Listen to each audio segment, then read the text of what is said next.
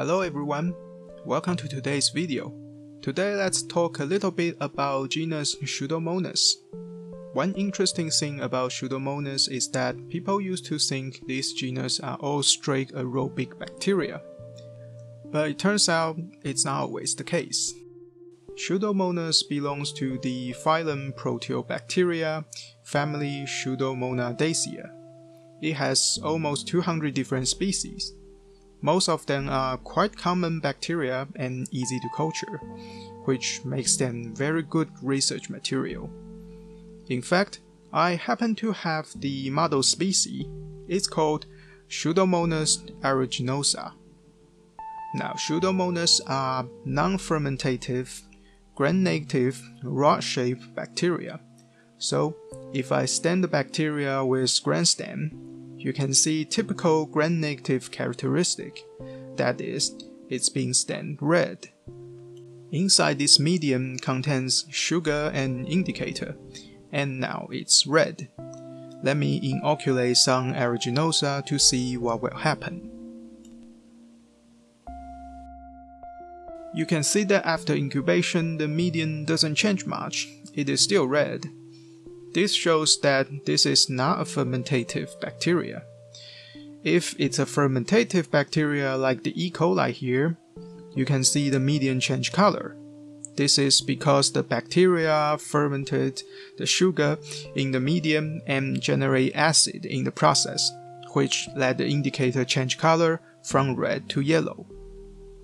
The name Pseudomonas was given by German botanist Walter Megula in 1894. The word pseudo means false and monas means single cell or single unit. Walter didn't give reason on why he chose such a name, so the best guess is that he saw the bacteria as false monas, in which monas is another kind of microorganism. In some situations where iron is limited, many Pseudomonas species produce compound that helps them absorb iron better, and this compound give out fluorescence under UV light. A very interesting characteristic. Some Pseudomonas species are common animal or plant pathogens, like our model species here.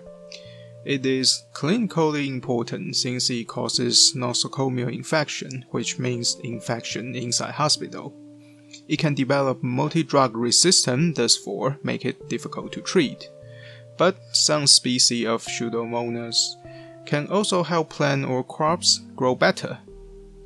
Now I will drop some hydrogen peroxide onto the bacteria. Watch carefully.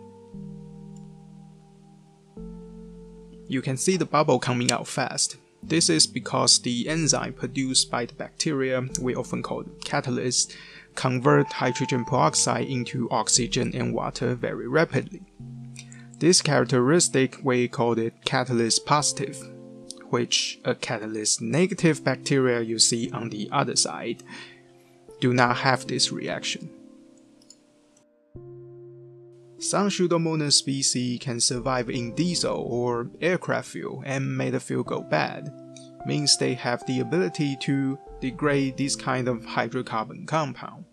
So we can use them to clean up contamination caused by oil or organic solvent.